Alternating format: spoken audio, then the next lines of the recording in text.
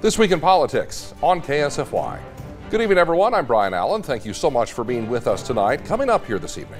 We're with you, and the American people are going to stand with people across Nebraska, across Iowa, across all of the 8 states that have been impacted by this severe weather and this flooding. Vice President Mike Pence makes a Midwest stop to survey historic flood damage in both Nebraska and Iowa. We will hear more from him in just a moment. But we begin here tonight with implementation efforts of the new Farm Bill that was passed at the end of last year. We are nearly 3 full months into the new year, and several important parts of that program have been delayed.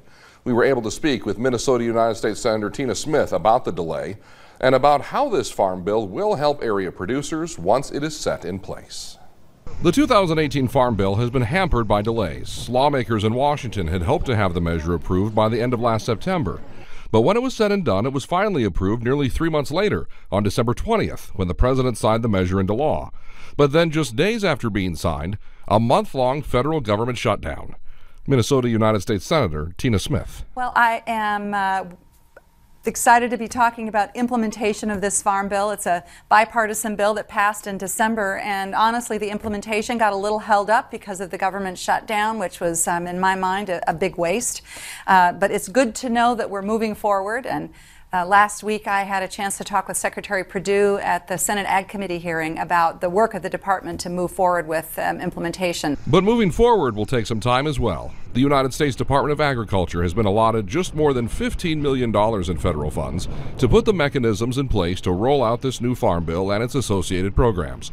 Compare that to a $100 million budget to roll out the last Farm Bill, approved in February of 2014. The Farm Bill includes and continues some basic safety net programs for farmers that make a big difference. It improves some programs that have been there for a while, like the Dairy Margin Protection Program, and then it includes new support for rural health and for broadband and for helping new and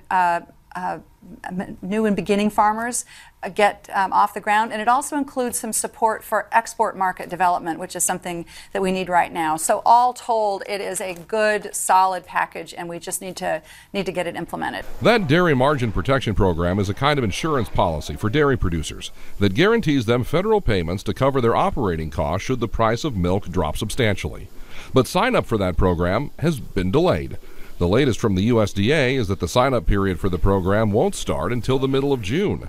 But although there have been delays, Smith says she is thankful that there is now forward progress on this new Farm Bill.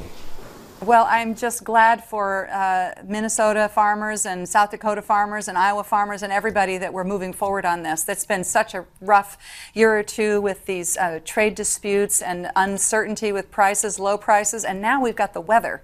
So moving forward and getting this certainty of the Farm Bill going is, I think, really helpful to people. But as Smith touched on, there are continuing trade problems with China that are closing off a lucrative international marketplace for Midwest farmers and ranchers. In spite of repeated statements from the White House that negotiations with China are productive, there has yet to be a final agreement that ends the trade dispute with China, which has been ongoing now for 8 months. Minnesota United States Senator Tina Smith with us tonight. When we come back on This Week in Politics, how long will it take and just how much will it cost? Vice President Mike Pence surveys flood damage in Nebraska and Iowa. That's next on This Week in Politics here on KSFY.